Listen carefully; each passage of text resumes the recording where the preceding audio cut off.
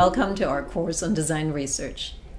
First of all, let's explain what design research is. Design research is really a way to get empathy for your potential end users, for your software solution users, and find out what they really need. Find out about their emotions, their needs, their problems, and of course design opportunities for your solution. The basics of design research is a 5-week course, and it will provide you with a foundation that enables you to understand what your users need. So in week 1, we will be focusing on defining what design research is.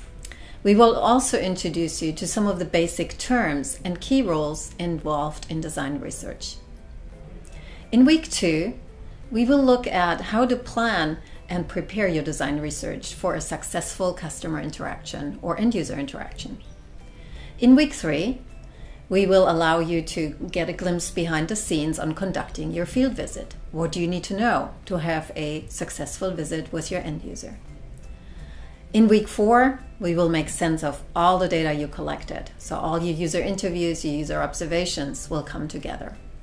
And lastly, in week 5, we will look at how to synthesize your findings to define something called a point of view.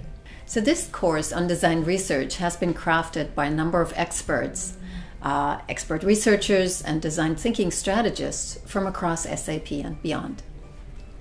Lucas, who you will see in a lot of the lectures, is actually an expert user researcher and has contributed a lot of his wisdom to the course.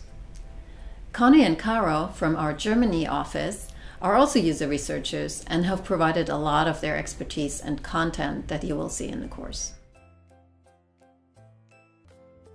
We look forward to seeing you in the rest of the classes that will follow.